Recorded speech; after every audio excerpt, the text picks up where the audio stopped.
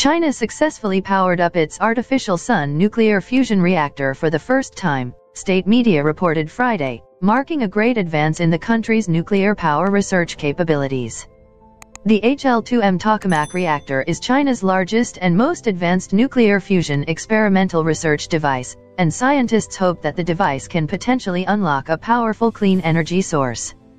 It uses a powerful magnetic field to fuse hot plasma and can reach temperatures of over 150 million degrees Celsius, according to the People's Daily, approximately 10 times hotter than the core of the Sun located in southwestern Sichuan province and completed late last year. The reactor is often called an artificial sun on account of the enormous heat and power it produces.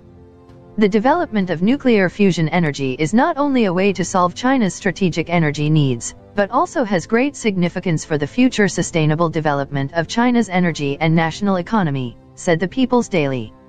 Chinese scientists have been working on developing smaller versions of the nuclear fusion reactor since 2006. They plan to use the device in collaboration with scientists working on the International Thermonuclear Experimental Reactor, the world's largest nuclear fusion research project based in France, which is expected to be completed in 2025. Fusion is considered the holy grail of energy and is what powers our sun. It merges atomic nuclei to create massive amounts of energy, the opposite of the fission process used in atomic weapons and nuclear power plants, which splits them into fragments.